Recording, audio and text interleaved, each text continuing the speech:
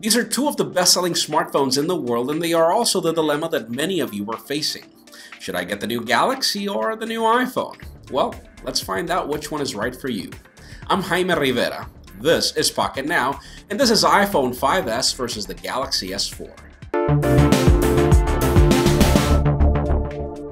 This is one of the most difficult comparisons ever, since these two devices have very little in common except for three things. They are both iterative updates of their predecessors, they are both very powerful devices, and they are also polarizing phones that are either loved or hated by everyone.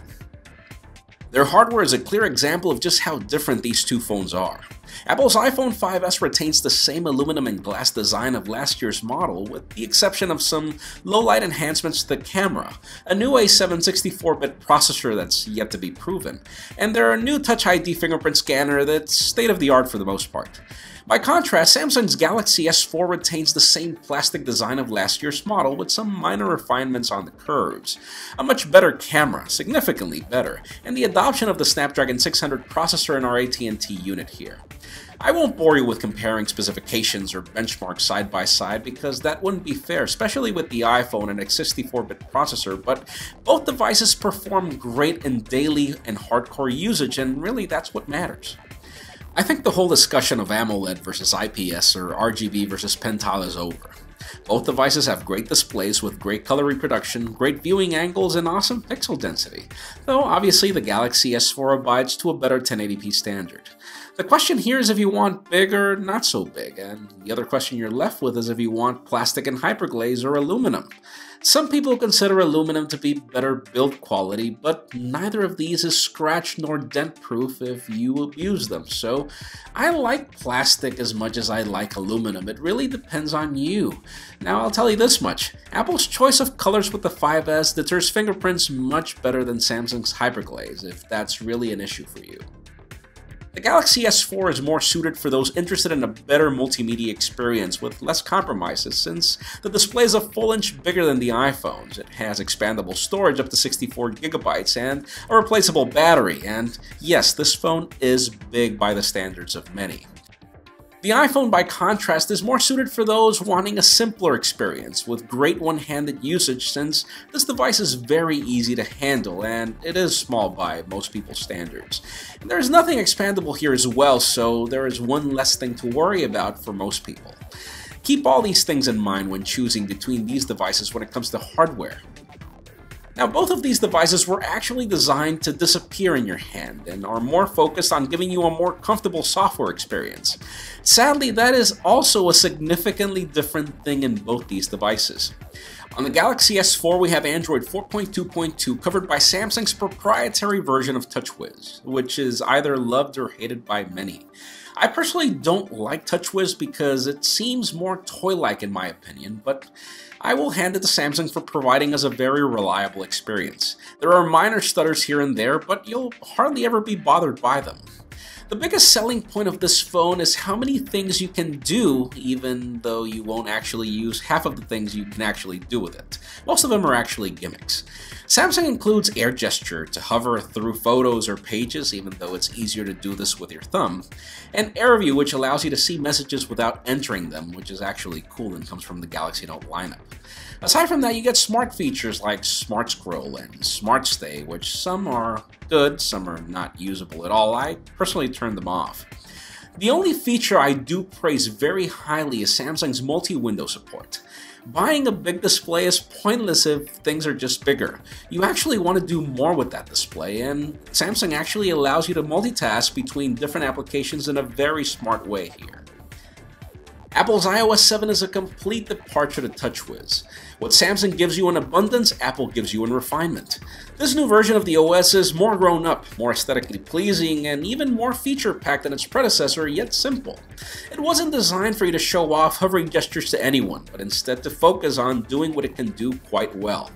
Logical enhancements like Control Center or the Photo Gallery are much needed and actually quite cool, but there isn't really anything that the iPhone can do that the Galaxy can't do. The difference is that, for example, the keyboard on iOS is extremely reliable when it comes to text prediction, and the Galaxy keyboard is just terrible. I had to install SwiftKey out of the box, but other than that, again, iOS is not about cramming features, but more about giving you the features that matter and making them work quite well.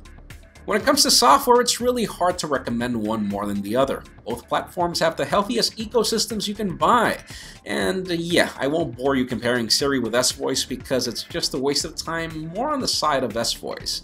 Still, you get Google now on both these phones, so there's really nothing to worry about on that end. In the end, if you want more and not necessarily better, Samsung is your best pick, and if you want more refined and not necessarily limited, then iOS is your best pick. The only worry I have with Samsung is that they've become really slow when it comes to updating their Android software, and then in the case of the iPhone, that's really never going to be a problem. Now, what's it like to actually use these phones on a daily basis? In a word, it's actually great. Both devices are awesome performers in daily tasks and awesome performers in hardcore tasks. We tested them with games like Asphalt 8, and neither of them have heat problems or stutter problems when it comes to performance on these games or in their hardcore daily usage. I mean, I really have no complaints. And is Touch ID cool enough to pick the 5S over the GS4? Well, that actually depends on you. I've come to love the feature because I am a password type of person. The 5S rarely gets it wrong, and it works in seconds. Sadly, the Galaxy S4 does not have a fingerprint scanner, but then again, if you're not a password type of person, then you won't have to miss this. And again, if you like pens, you will be covered. Battery life on both these devices is quite similar. They'll get you through the day, and that's pretty much it.